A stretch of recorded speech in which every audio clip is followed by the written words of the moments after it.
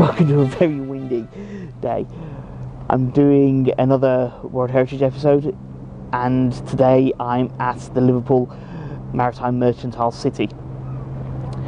Now, it's a UNESCO World Heritage Site, obviously, otherwise I wouldn't be doing this episode. And it was added to the list in 2004, and as you can tell, it is really windy out today.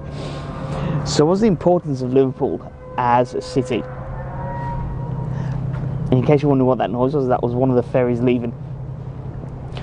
Well, Liverpool was one of the biggest trade ports anywhere in the world during the 18th, 19th and into the early 20th century, and it represents a time when Britain was at the height of its commercial power, and this was one of the centres that traded everywhere in the world. It was also instrumental in the development of new technologies regarding dock and locking systems, a bit of canal work, and also how to organise warehouses in relation to getting goods safely and effectively off and on ship, how to store them in fireproof and secure locations as well within the warehouses of the docks. Now, Liverpool had been a trading port for several centuries, but it wasn't until the middle of the 1700s that it really started to take off. About the same time that the Industrial Revolution was starting to kick off. One of the innovations that took place in Liverpool was the idea of actually having the warehouses right on the quayside, reducing time loading and unloading of materials. The docking system that was put into place meant that ships could go straight into the warehouse basically, even when the tide was low, so they could lock it all off and still load and unload cargo. The location of Liverpool on the side of the Irish Sea allowed for much easier access to the Atlantic, particularly when Britain would be in not too friendly relationship with the French, meaning that travel through the English Channel could be a little awkward. Now, the warehouse system, particularly the Albert Dock, was designed to be fireproof, hence modern brickwork, or what was then modern brickwork, and safe and secure, which meant that it specialised in high-value goods such as tea, silk, tobacco, ivory, spices and cotton. There was also another trade commodity that passed through the port of Liverpool, at least during its earlier days, and that was slaves.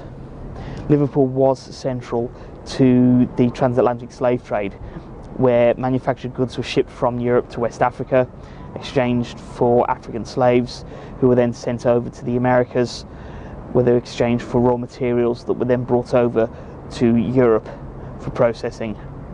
And yeah, it's a sadder part of the history that is told in the International Slavery Museum, which is actually here at the Maritime City, and explores the history of one of the darker periods of humanity.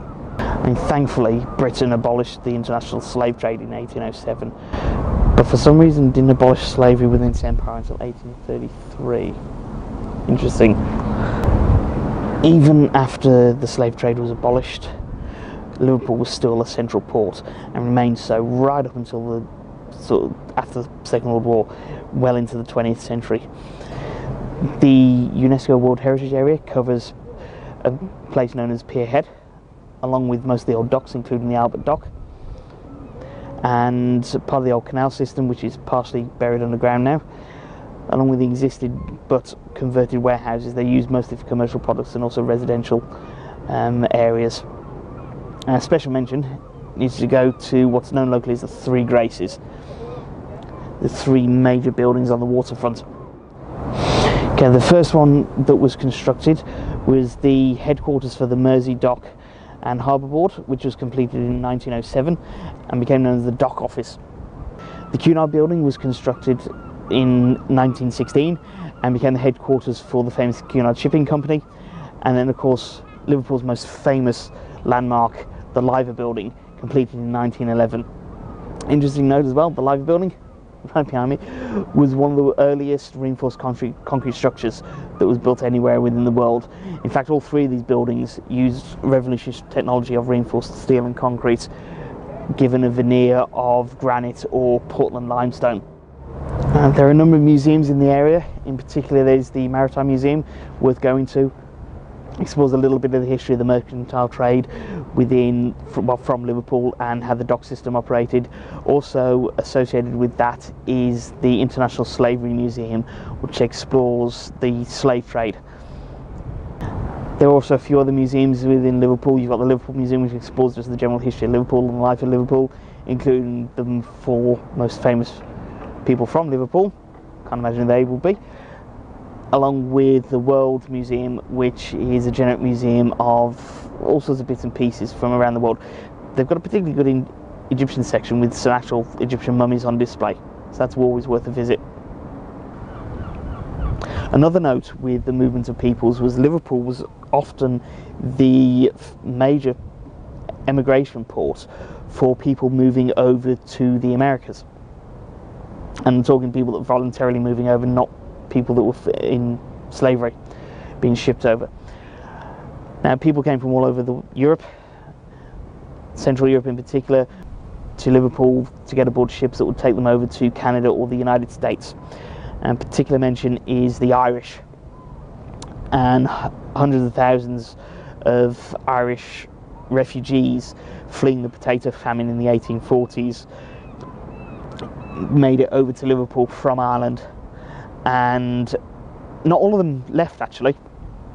Liverpool developed a strong Irish community in the second half of the 19th century from all these Irish immigrants that were basically fleeing poverty and starvation, but hundreds of thousands of them still made it from Liverpool over to the Americas. So, key significance of why Liverpool made it onto the World Heritage List: because it represents that period in time where Britain was the preeminent economic power in the world, and it represents a moment where shipping and warehousing systems and technologies were really entering the modern era, going from a system that pretty much existed since probably Roman times, but with the onset of the Industrial Revolution and mass production of goods and materials and shipping of raw materials and people, Liverpool was at the forefront of that industry. And that is your World Heritage Wednesday, Liverpool Maritime Mercantile City.